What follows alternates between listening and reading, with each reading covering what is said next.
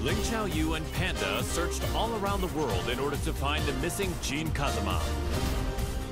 But Jin's trail went cold in the Middle East, and Panda did her best to console the heartbroken Xiaoyu.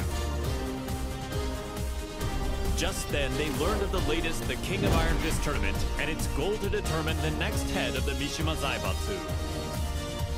Upon hearing the news, Panda decided to enter the tournament as well in the hopes of helping Xiaoyu, who joined to look for Jin.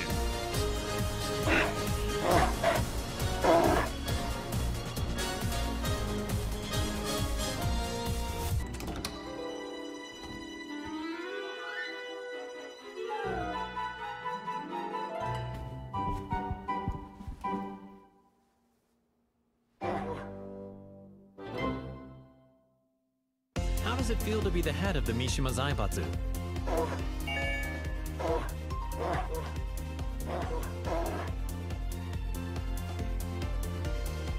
What's your first order of business?